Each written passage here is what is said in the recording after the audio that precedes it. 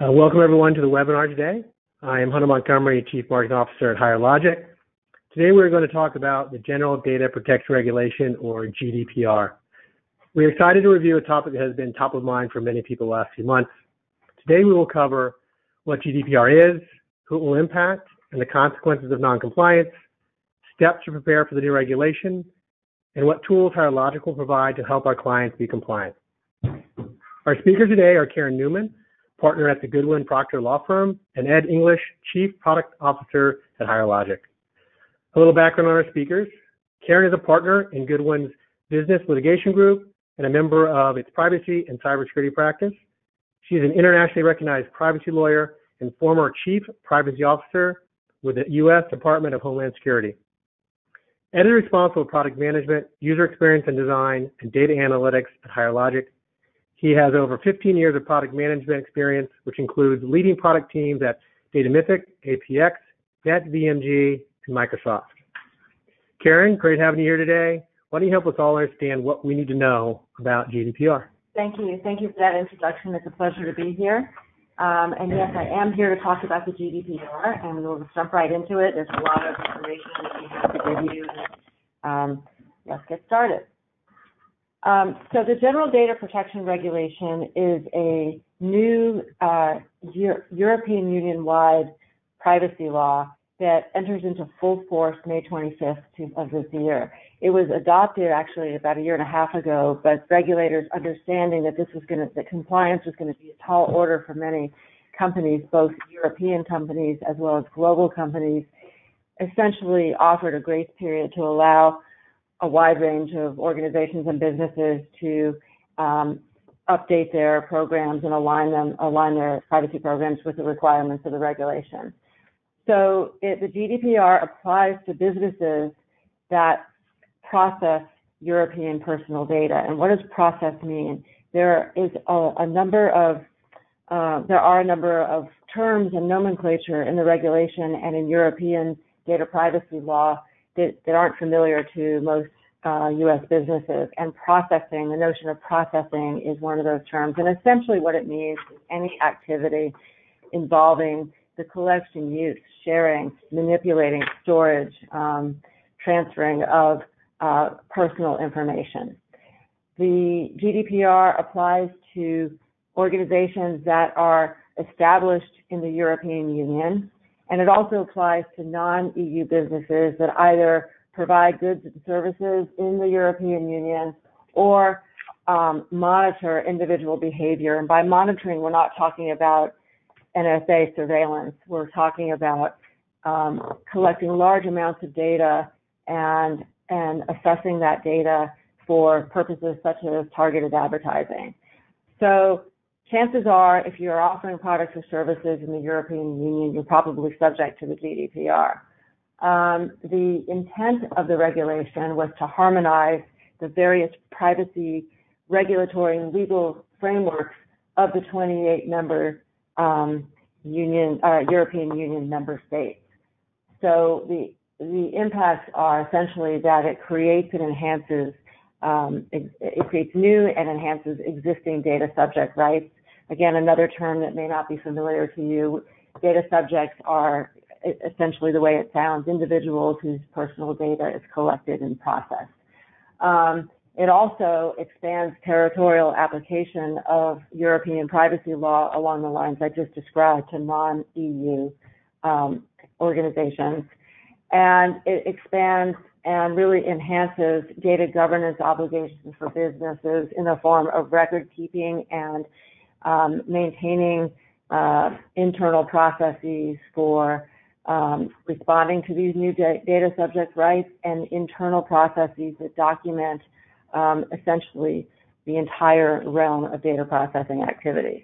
So a threshold question for any business that processes EU data is, is your company subject to the GDPR? And you do this assessment. And if you are subject to the GDPR, compliance should be top of mind, because the consequences for violations or non-compliance are significant. Big fines up to 20 million euros or up to 4% of global annual revenues. The GDPR is based on a number of universally accepted fair information practice principles. Now, I'm not going to go through them all here in the interest of time, but many of these will be familiar to you: transparency and choice, data minimization, retention limitation, and of course, confidentiality. And then the regulation also retains core concepts from the current regime, and those concepts are the notion of a data controller and a data processor, and we're going to talk about those concepts in a few moments. But again, these concepts reflect nomenclature that's unfamiliar to U.S. organizations complying with U.S. privacy laws. I mentioned data subject rights. The regulation retains a number of data subject rights, but offers new rights, which we'll also talk about. And then it applies special rules for automated decision making. Think of algorithm-based decisions for hiring, extending credit, or insurance coverage.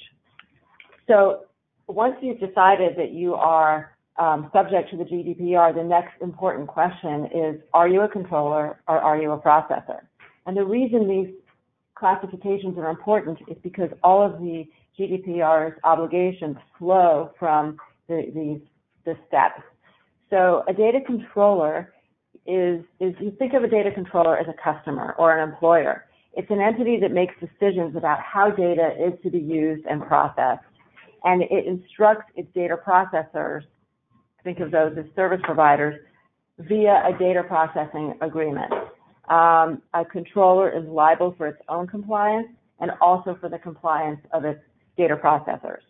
A data processor, on the other hand, as I indicated, is a service provider. Think of a processor as a service provider. Under the GDPR, it acts pursuant to the controller's instructions, very explicit instructions in the data processing agreement. And although the liability and the compliance obligations are theoretically less onerous than the controller's obligations and liabilities under the GDPR, the controllers, due to the potential for significant fines, in all practical terms, slow down their obligations contractually. And so very often when we're representing a service provider, we try to negotiate less onerous terms, and it's all dependent on the market power of the parties in the relationship. So what are the obligations of a processor? Well, a processor has to implement reasonable security measures. There's no prescribed security measure. They're supposed to be reasonable for the sector that your organization is in, and sort of what's market for that sector. The security measures also have to be tethered to related record-keeping obligations, so you can demonstrate that you've implemented appropriate measures.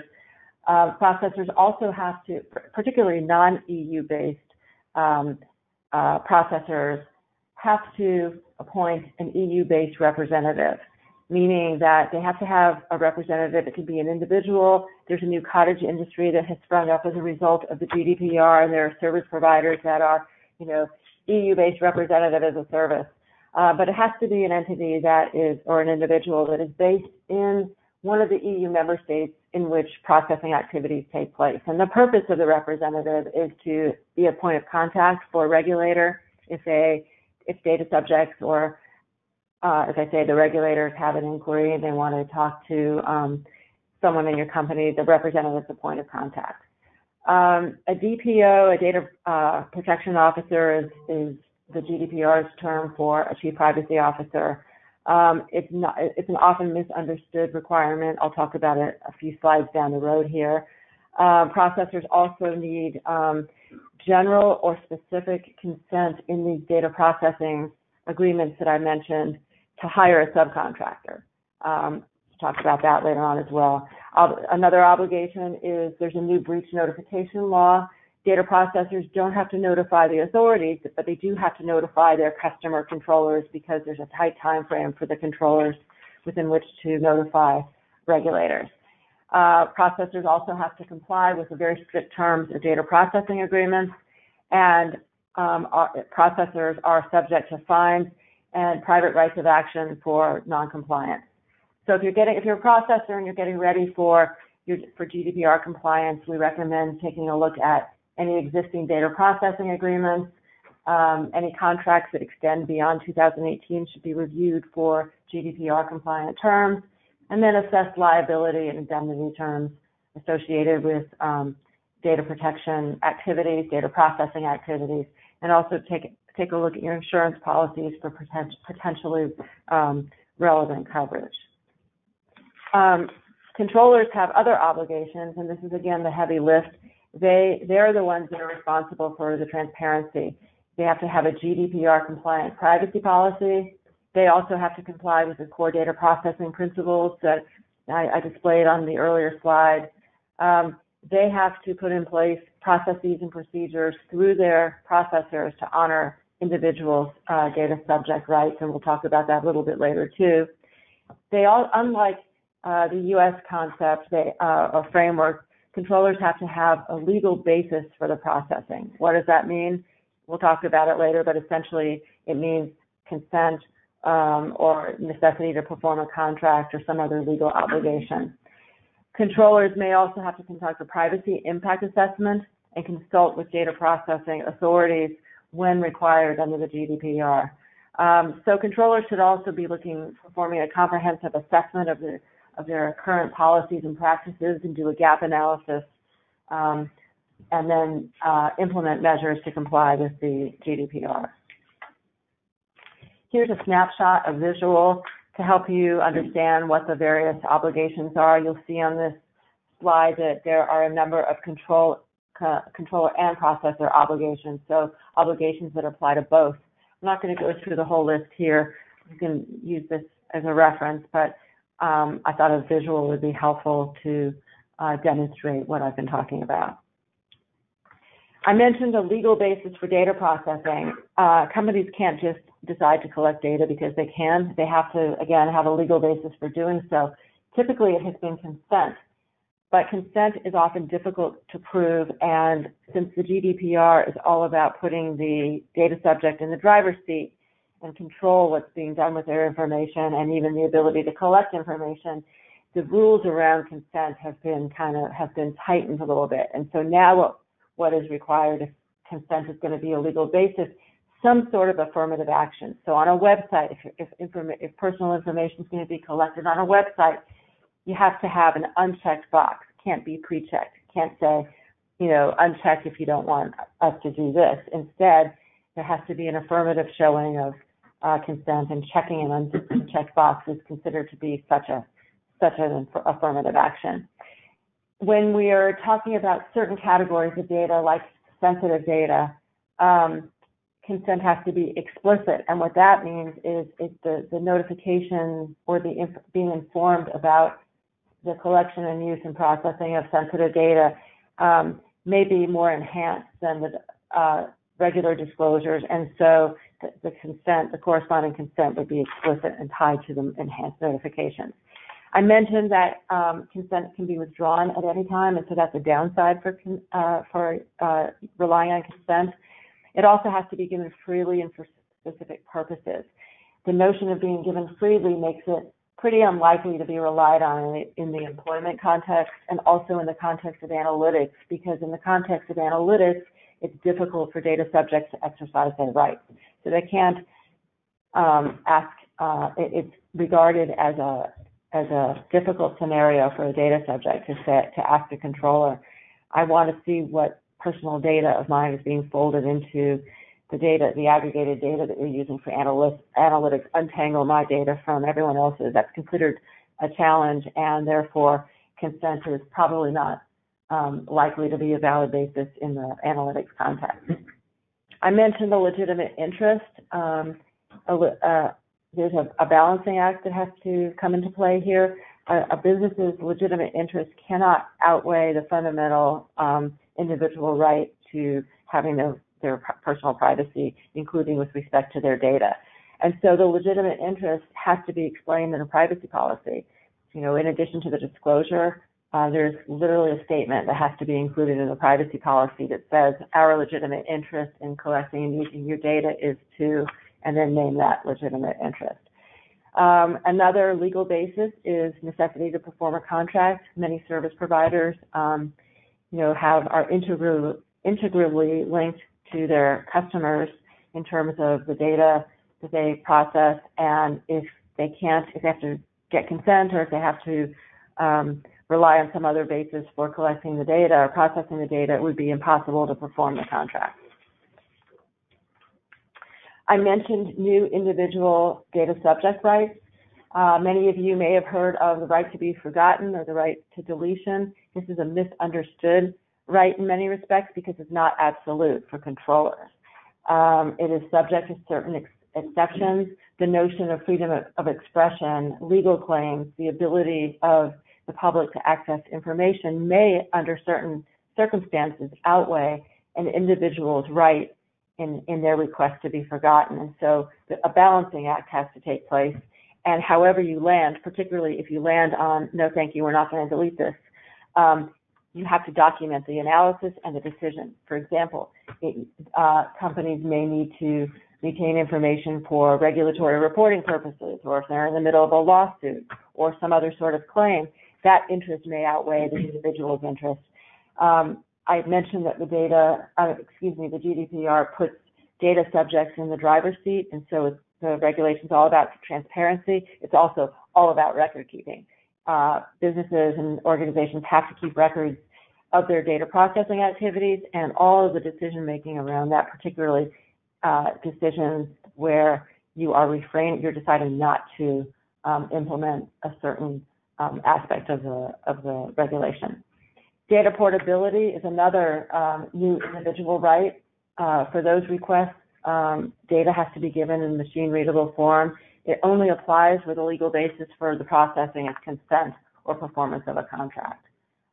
Individuals have a right to object to automated decisions, again, decisions that are based on the use of algorithms for hiring and extending credit.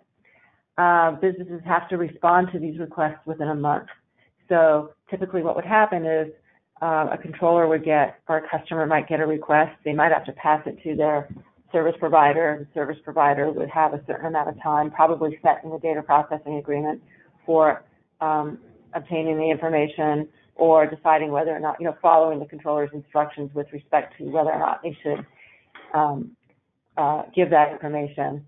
And then they would pass it to the controller. The controller, if they decided to give the information to the customer or end user, would then do so. So it's important to have in place internal processes for responding to these requests. Review whatever processes you have already. Staff training is going to be really important here. Employees have to know what to do when these requests come in.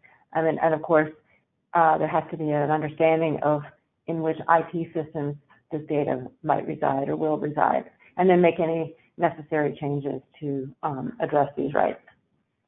The GDPR also calls for a data protection officer for controllers and processors, but again, this is a misunderstood, quote, requirement, because it's not mandatory. It's only mandatory under specific circumstances. For example, if a business engages in large-scale, regular, and systematic monitoring, as I described earlier, or if it engages in large-scale processing of sensitive data, health biometrics, or criminal offense data. The role of the DPO is to counsel its organization and monitor for GDPR compliance. The DPO has to be an expert in data privacy law, and particularly the European framework in the GDPR. They have to be independent, so they can't get instructions from the board of directors, for example, and they can't be fired for doing their job. There also shouldn't be a conflict of interest, so you wouldn't want the chief marketing officer or the chief financial officer to also serve as the DPO. Again, if you decide not to hire a data protection officer, it's important to document the basis for that decision making. So if there is if the regulators ever want to know, well, why don't you have a DPO? You can demonstrate that you went through a thoughtful analysis, you consider the criteria and reach the decision you reached. Privacy impact assessments, again, a controller obligation for high-risk activities. We recommend that this take place before or early at the product design stage or before a new service is being rolled out, because it's difficult to retrofit a product or service once we've gone down that road. So again, it's mandatory in certain instances. If as a result of conducting the privacy impact assessment, it is apparent that any privacy risks that have been identified can't be mitigated. Controllers are required to confer with a DPA, their DPA, and this could be tricky because DPAs have up to 14 weeks to issue an opinion, and processing of that data will be delayed for that duration. So identify products early in the development process that are likely to pose a high risk, and consider developing a PIA questionnaire for use by project leaders to facilitate the process and make it more efficient. The GDPR imposes a new obligation on all organizations involving data breaches. There's a data breach reporting requirement now, which will be unfamiliar to many European companies. It applies to both controllers and processors, but the obligations are different depending on whether you're functioning as a controller or a processor. Controllers have a tight turnaround. They've got to notify the DPA within 72 hours of being made aware of the breach if it's likely to result in risk to individuals. Well, what does that mean? There's not a lot of guidance out there, but you can infer that that basically means, is there a risk of harm like identity theft? Who should be notified? The DPA of the European member state where the controller is established, if it's established in the EU. Data subjects don't always have to be notified, but they do need to be notified in the event of a high risk. In that instance, they should be notified without undue delay, but it's unclear. There's not been guidance issued yet what undue delay is. And it's not required in all instances. So, for example, if data is encrypted, data subject notification may not be required. So processors, if there's a breach in a service provider's system, processors have to notify controllers without undue delay, but it's unclear what that is. And so this is something that's usually hashed out during contract negotiations. So since the controllers are going to be really worried about that 72-hour time frame, and they're going to try to insist that they be notified by their service providers within 12 to 24 hours, maybe less than 12 hours. Service providers are going to want to make sure they get it right. And sometimes the breach that you encounter at 10 o'clock in the morning isn't the same breach that you're looking at 1 o'clock in the afternoon. So they're going to negotiate for the longest period of time possible to make sure they understand the incident, they understand if actually data was accessed, and they want to make sure that all of the accurate information is being provided to their controllers. And so they may try to negotiate for a 24 to 36-hour time frame, arguing that it's in their customers' interest for the processors to get it right the first time, so there doesn't have to be a lot of back and forth. It's important to review incident response plans, vendor agreements, cyber risk insurance policies, and employee training to ensure that the reporting obligations can be complied with, and that you understand the contractual terms and make sure they're aligned with the new obligation, and that the cyber risk insurance policies contemplate the new requirements under the GDPR. It's also important to consider the impact of global mandatory breach notification laws. In the United States, we have 48 states with breach notification laws, and it may not be necessary to notify each one, even though notifications might be required under the GDPR. And there are actually significant considerations, because once you notify, the media gets a hold of the notification, and there may be a lot of consternation among customers or investors. And so it's important to think about how these notification regimes are interoperable and what your response plan is going to be. The GDPR refers to data mapping and data inventory, but again, this is not a mandatory requirement. No one's going to get fined for failing to data map, but they will get fined for not having appropriate records of their processing activities. So data mapping is actually very important and useful for preparing for creating and maintaining GDPR required records of processing activities, and for complying with individual requests. Because if you know in which every nook and cranny in your system's personal data lies, it makes it much easier to respond to those requests, whether they're coming from a customer or a regulator. It's also important, data mapping is also useful for understanding whether a data transfer mechanism may be required for transferring personal information from Europe to the United States, for example, or if data should be stored in country, for example, on servers located in Russia or China. So at a minimum, we recommend that you assess how personal data is obtained, for example, directly from an end user or from third-party sources. What's the legal basis for the processing? With whom personal data is shared and why? How and where personal data is stored and secured, and to which non-European Economic Area countries personal data is transferred. Now, I mentioned that the GDPR the goal of the GDPR was to harmonize all of the European privacy frameworks. That said, it's not entirely the case. So I just want you to be aware that in certain instances, member states can enhance compliance obligations, and they can do so in the context of national security, preventing crime or prosecuting crime, certain other public interests.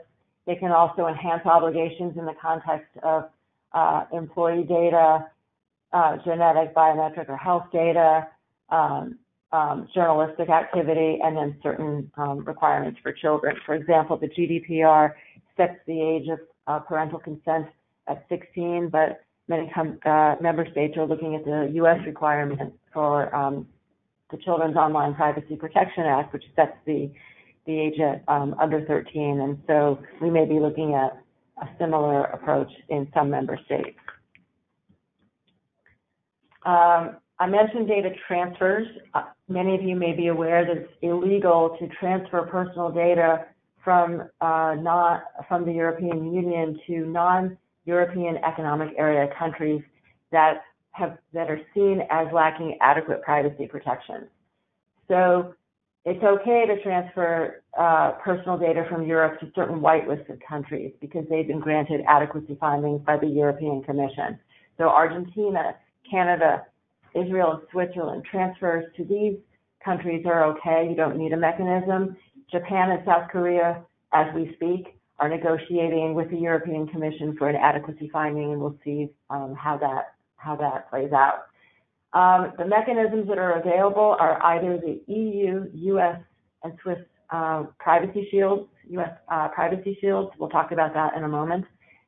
Standard contractual clauses, binding corporate rules, and then the GDPR contemplates approved codes of conduct or certifications administered by industry self-regulatory groups like we have in the United States, but they're not in place yet. Right now, the European Commission and industry trade groups are having discussions about what those codes of conduct might look like, and they may include some sort of certification for cross-border data transfers, but we don't know what those look like, and they're not available yet, but you should definitely be paying attention to developments in that area to see if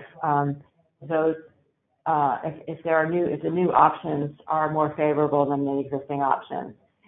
We're often asked about Brexit. What's going to be the impact on the transfer of personal data from the UK to the European Union after 2019? Right now, the UK has been teeing up an adequacy finding to avoid such transfer restrictions. They've been working really closely to demonstrate that they're going to have a very GDPR-like regime. But if the discussions break down or something unexpected happens, I think we might expect a UK-US Privacy Shield framework or something similar. So the Privacy Shield, just really quickly here, it went into effect, the US Shield went into effect July 2016. The Swiss version, which is virtually identical, went into effect in April of 2017.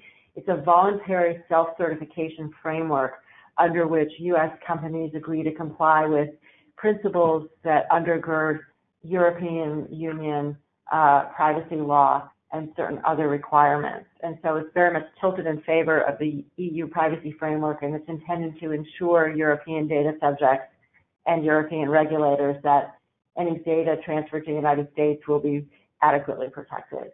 It only applies to companies that are subject to U.S. Federal Trade Commission or Department of Transportation jurisdiction, and so far upwards of 2,500 companies have already certified. It is subject to pending legal challenges and we await the outcome of those decisions expected in 2018. Now we were initially expecting a decision at the end of last year, but it hasn't been issued yet. Binding corporate rules are another option. They apply more broadly. They're not just limited to EU-US transfers. These are contract clauses that are approved by the European Commission. They're only available for B2B transfers, whereas the Privacy Shield applies to consumer-to-business transfers as well.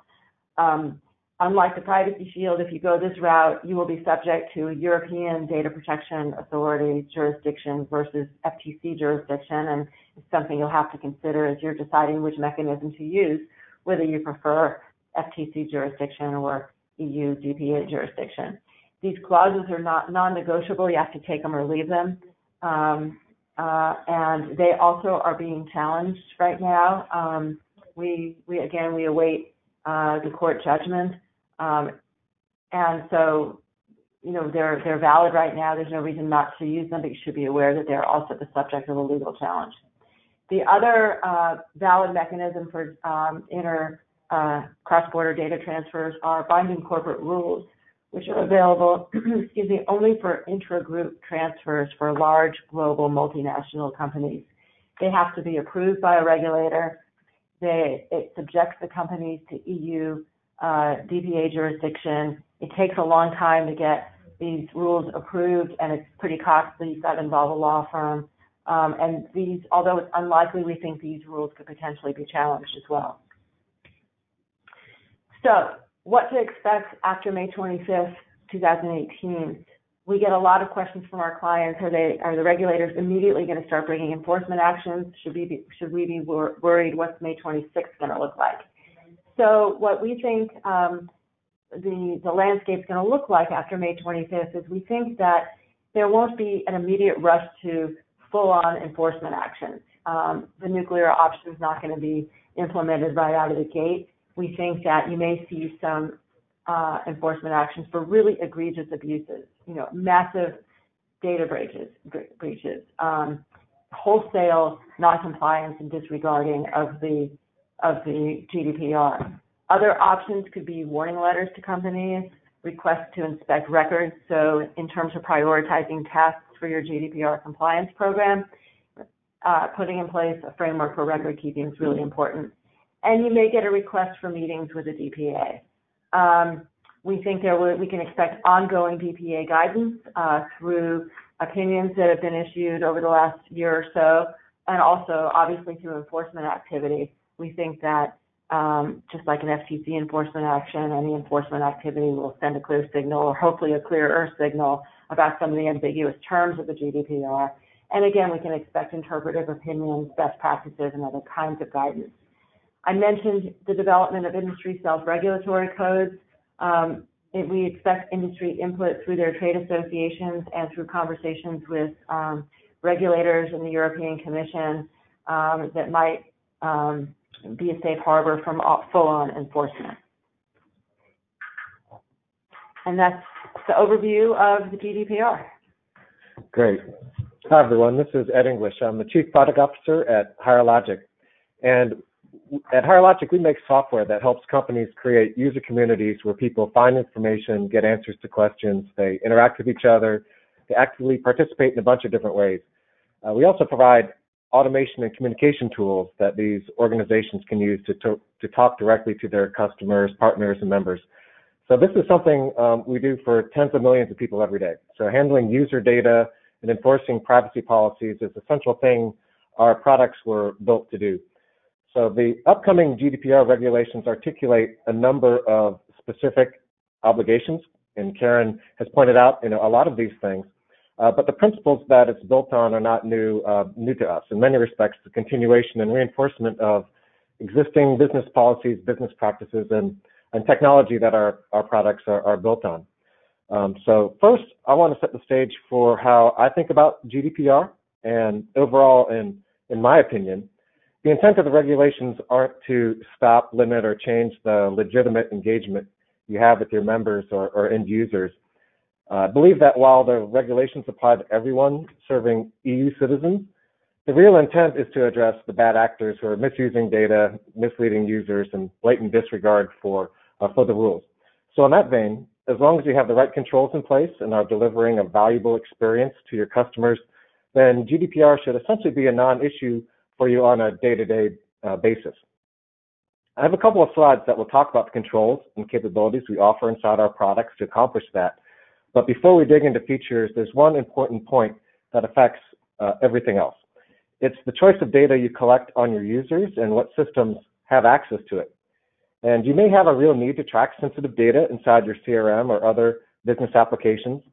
But in the context of community and marketing automation systems, you should not be loading, storing, or syncing things like social security numbers, driver's license, credit cards, date of birth, or similar items, of course. And there's a number of sensitive data attributes that GDPR calls out specifically. Things like ethnic origin, religious affiliation, sexual orientation, health-related items among them. And these demand really close scrutiny to ensure that you have a legitimate reason to collect. Note that foundations, associations, and not-for-profit may have more leeway in this regard compared to commercial enterprises.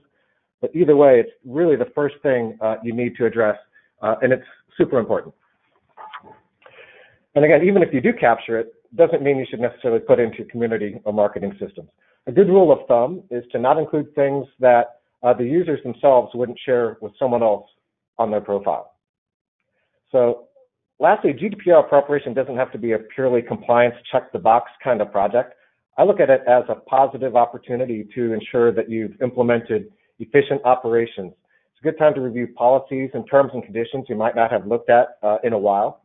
And it's especially a good time to really push engagement best practices, which will improve your customers' experience with you. And again, that's the main objective of what you're trying to accomplish for your users, and that's the main, I guess, defense against bad things happening in the context of GDPR. And if you're going to do some work anyway, you should get the best return from it that you can. Along with a bunch of other applications you probably use, like your CRM or AMS or trouble ticketing applications or whatever, we're one of your data processors. This means that we handle your data according to your instructions. And these instructions are included in the terms of service and the agreements that we have together as a customer and supplier. But they're also implemented in practice when you tell us what you want us to do through administrative application features that we expose to you in our product. So in this sense, products themselves aren't GDPR compliant. It's how you use the products that can be compliant or not.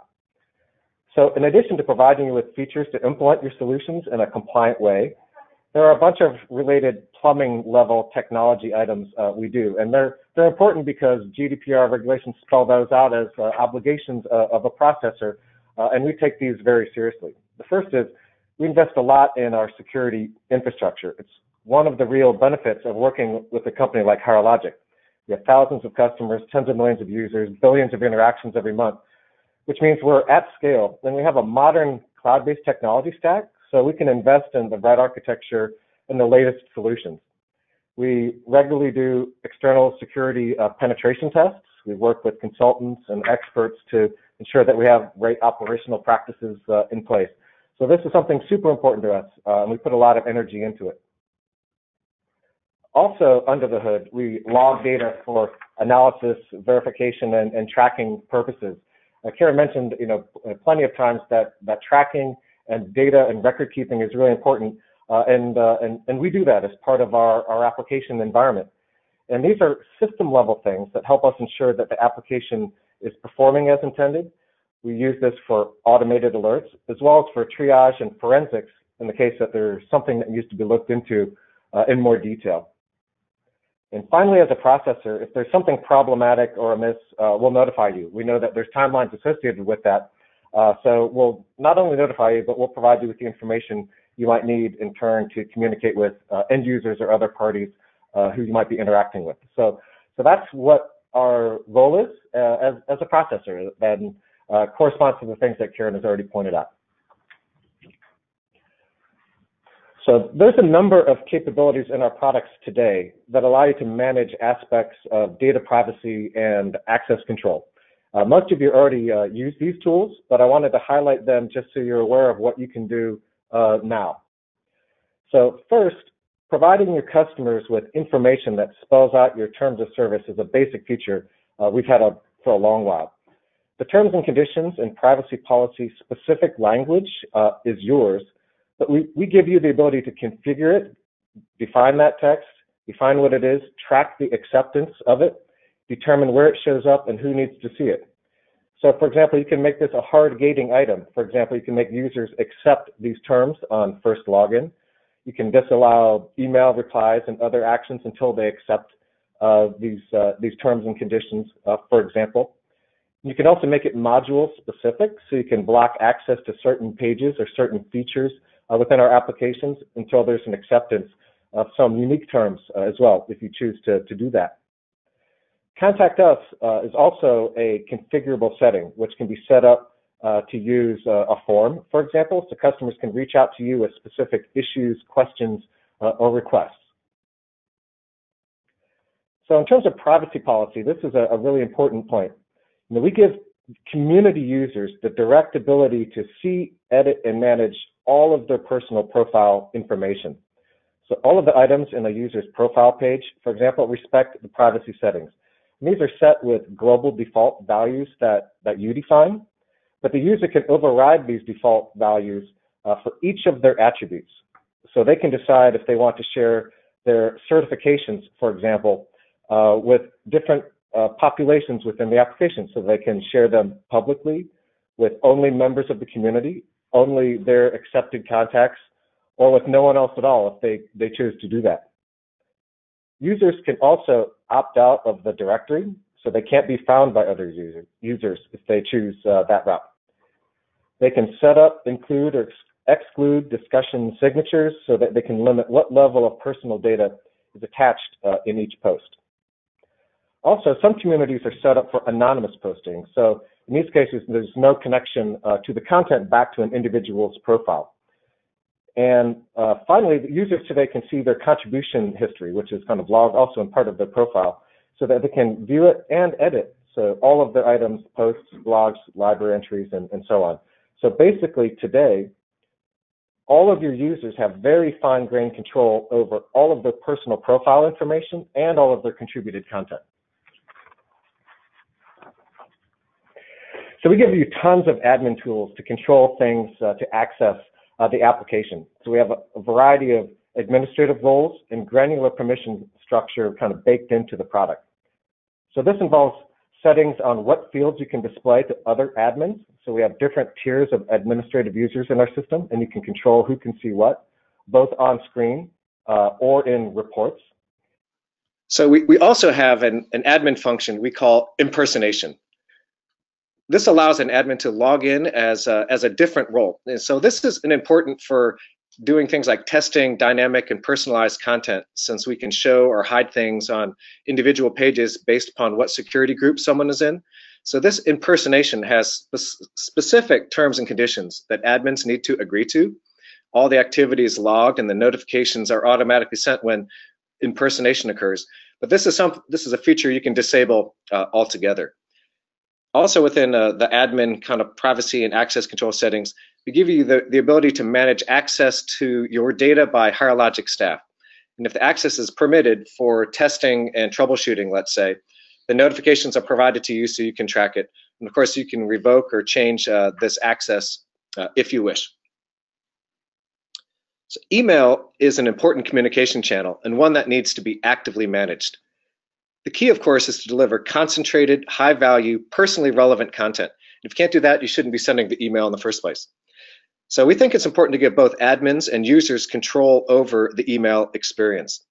In terms of admin email configurations, we give you a variety of options around subscribing rules to community notifications and emails, in particular including whether you want to enable or disable auto subscriptions. We also give you tools to disallow email posting or replies until the terms and conditions are accepted, and to handle those customers whose primary participation is through their email client versus a web page. The user themselves can modify the email preferences at any time. They can opt out of all the notifications, or they can choose to get them in real time, choose a digest option, whichever they prefer. We also have a feature called automation rules, which trigger actions and with conditional logic based on some event happening in the system. Basically, it takes the form of, if this happens, then do that action. So you can use these rules to manage a number of things, like managing email list participation, security groups, and so on. So today, there's an option for our top level role, which we call super admins, to see an admin only tab that shows up on the user's profile. And from there, they can disable a user's account. Admins can also moderate and delete individual posts and content submitted by users. So together, this allows admins to remove users and content from the system for any individual user, albeit manually. So users, you can also give users the option to disable themselves. If the feature is activated, then a user can go to their profile and disable the account. This feature can be turned on or off depending upon whether you want to enable this for your customers.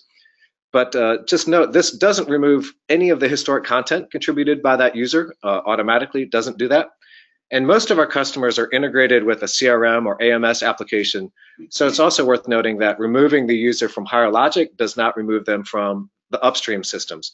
And it also doesn't prevent you from adding them back to the systems later as a brand new user. So what are we working on for the next couple of weeks, couple of months in preparation for GDPR to improve these administrative features? Well, some of the things that I'm going to talk through are in motion already. Some are being evaluated, but they haven't yet been deployed in the product. But we wanted to share with you some of these future items so you can understand the kinds of things that we're looking into. So today, as an admin, I mentioned that you can manually disable accounts and delete content for a user. But to improve upon that experience, we're going to enable a method where you can submit a deletion request for an individual user. And this will remove the user's PII, things like email, name, address, demographic fields, and so on. This will allow you to choose to delete the content that they've contributed, like posts, files, blogs, comments, and things.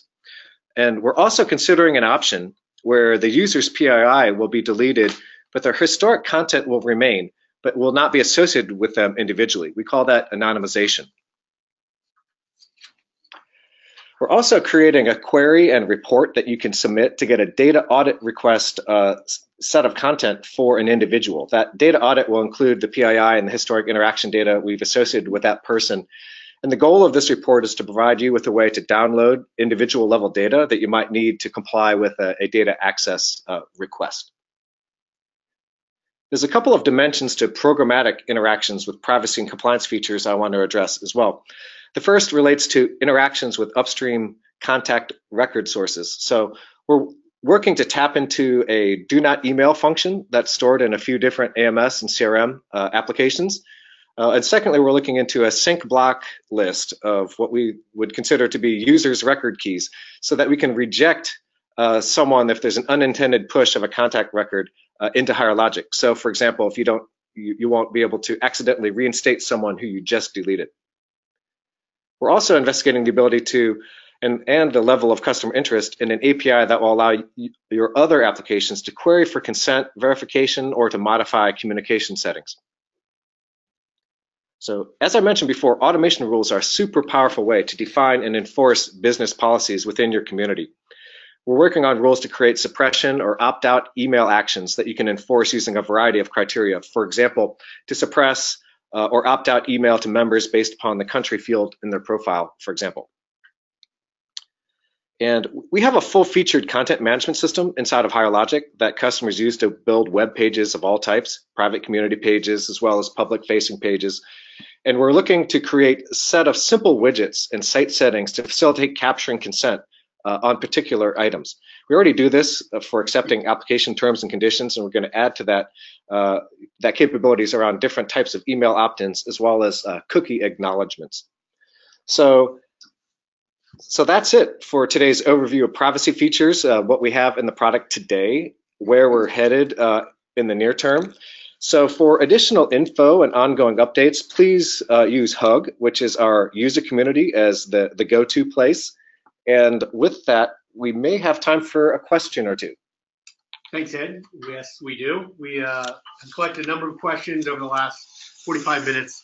I can't get to them all, obviously, but we will summarize a few themes and topics. So the first one, and this may be more for Karen.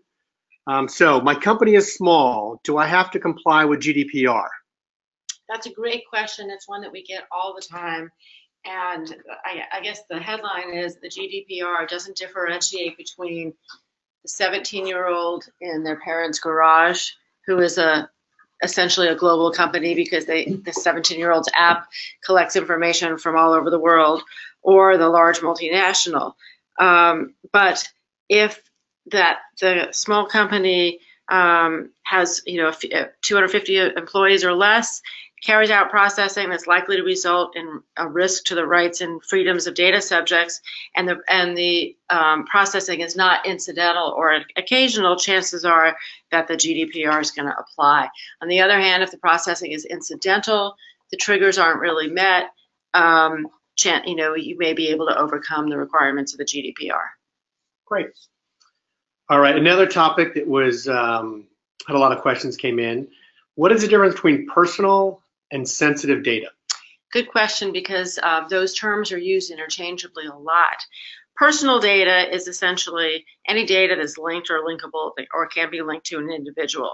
So it's any information relating to an identified or identifiable natural person. You may ask, what's an identifiable natural person? It's a person who can be identified directly or indirectly through a particular piece of obvious information like an email address, or through pieces of information that could be combined to identify that individual, such as a name, an identification number, location data, an online identifier, or one or more other factors that are very specific and unique to a person's physical or physiological characteristics. Sensitive data, on the other hand, is just a different form of personal data. Under the GDPR, sensitive data can reveal racial or ethnic origin, political opinions, religious or philosophical beliefs, trade union membership, and data concerning lifestyle preferences, health, sexual preferences, sexual orientation, genetic data, or biometric data. Great. All right, I think we have time for one last question, and this is around kind of getting prepared. What documents should my organization have prepared and available?